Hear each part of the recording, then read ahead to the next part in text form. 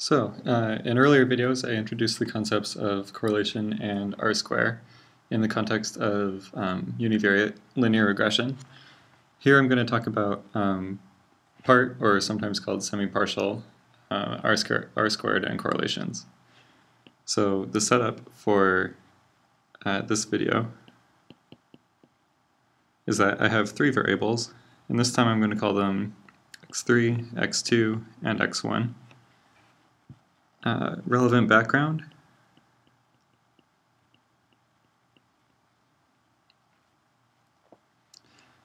would be sums of squares for a variable is equal to, well, in this case, sums of squares for example, x1 would be the sum of each value of x1, get its distance away from its mean, square those and sum them up. So as usual, this is a measure of the variation in x1. Covariance between, for example, x1 and x2 would be defined as usual as the sum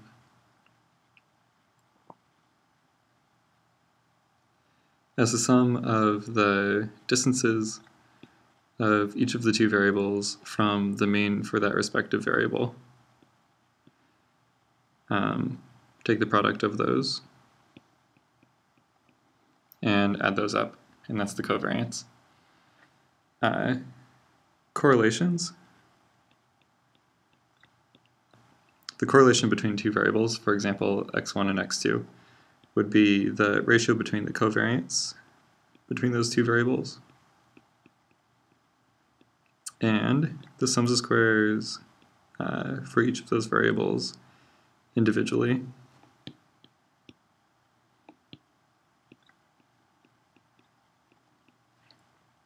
And then the square root of that to keep everything on the same scale. Whoa.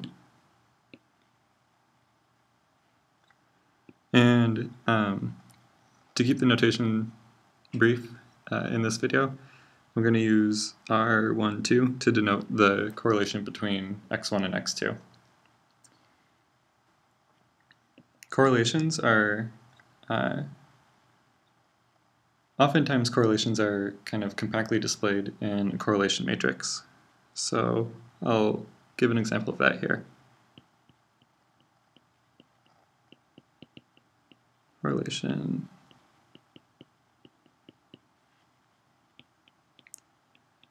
So for example, if we have our three x's,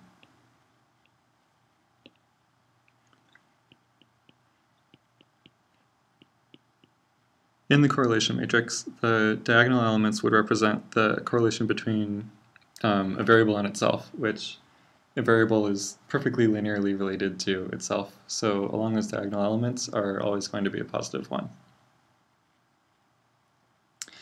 The off-diagonal elements will be the correlation between the row variable and the column variable. So in that case, it's the correlation between x2 and x1. Here it will be the correlation between x3 and x1. Here between x3 and x2. Here between x1 and x2. Here between x1 and x3. And here between x2 and x3. And then if you take all of the elements here and square them, then you end up with a similar matrix. And this one I'll call the R-square matrix. And you still have 1 along the diagonals, but now the values represent the proportion of variation explained. So this would be R square 2, 1, R square 3, 1, R square 3, 2, R square 1, 2, R square 1, 3, and R square 2, 3. Oops.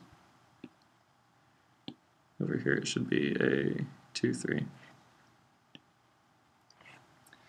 So yeah, so these represent, for a univariate model, say x hat I equals beta 0 plus beta 1 xj. So here I'm saying I and j could be any numbers between 1 and 3. And a model like this will get you a correlation between I and j. So if I is 1 and j is 2, then it would be the correlation between variables x1 and x2. And the correlation matrix kind of neatly summarizes the correlations, or the strength and magnitude of the linear relationships between each pair of the variables that we're interested in. Similarly, the R-square matrix neatly summarizes the variation, the proportion of variation in one of these variables explained by either of the others that we're interested in here.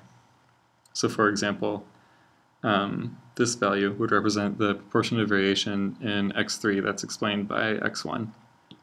And this value over here would represent the strength and direction of the linear relationship between x3 and x1. So, these matrices are really nice for summarizing all the pairwise relationships between variables that we're interested in. But when we start thinking about multiple regression, so we might have a model like x hat I is equal to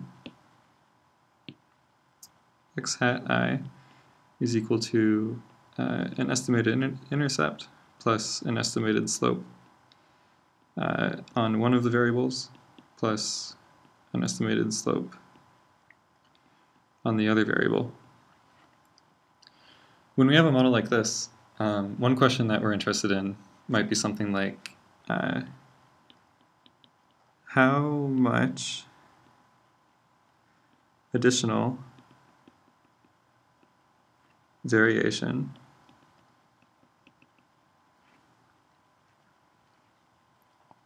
can be accounted for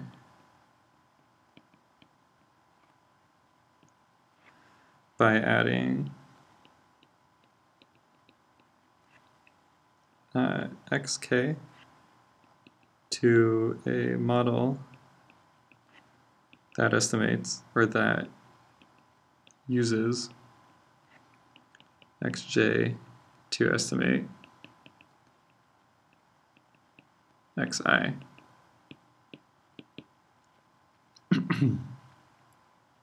And this is the kind of question that would be answered by a part correlation. So this is sometimes expressed with Venn diagrams. So here, if the circle represents xi, and all of the area in it would be the sums of squares for xi,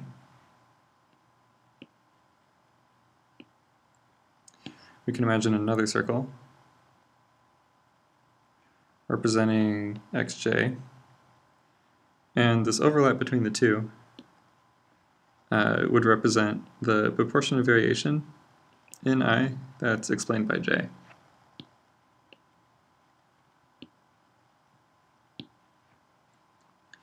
And then we can imagine a third, which is xk. And so now what we have is all of this area would be the proportion of variation in xi that's explained by a model that has both xj and xk.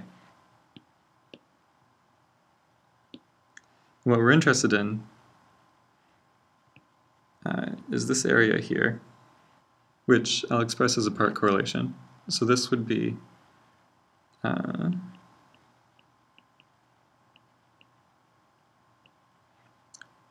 general notation might be r square for I. So it's the proportion of variation in I that's explained by k uniquely.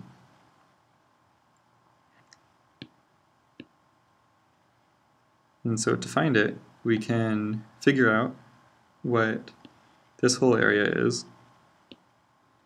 Again, that would be the proportion of variation in I that's explained by j and k together. And then we can remove this area, which would represent the correlation between I and k.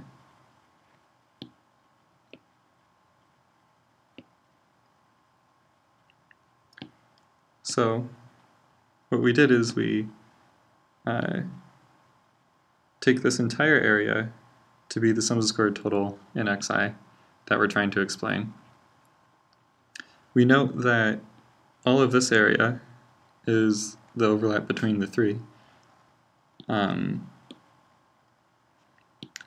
So then to get kind of the additional variation that's explained by xk, we take the variation that's explained when we use all three variables, and we remove the variation that can be explained by just xj.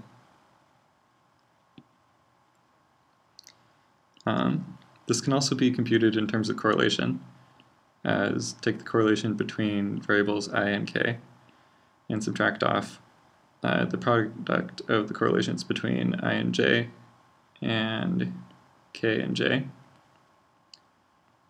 divide by the square root of 1 minus the proportion of variation in k explained by j. And since we want this in terms of proportion of variation explained, we would square this whole term. Similarly, we can get part correlations, which have a similar notation. The correlation between I and k, kind of uniquely or after controlling for j, is the square root of the proportion of variation explained in I by both j and k together, and you take out the proportion of variation explained in I by k alone. And in terms of correlations, this would be the correlation between I and k minus the product of the correlations between I and j and between k and j over 1 minus the proportion of variation explained in k by j square rooted.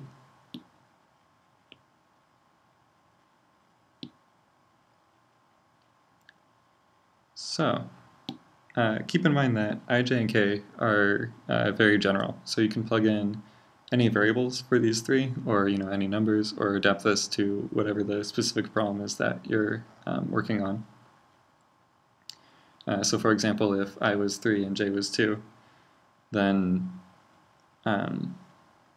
we could look back at these correlation matrices to figure out which values to plug into these formulas to get the part impartial, or to get the part correlation. In another video, I talk about partial correlations and kind of compare them to part correlations.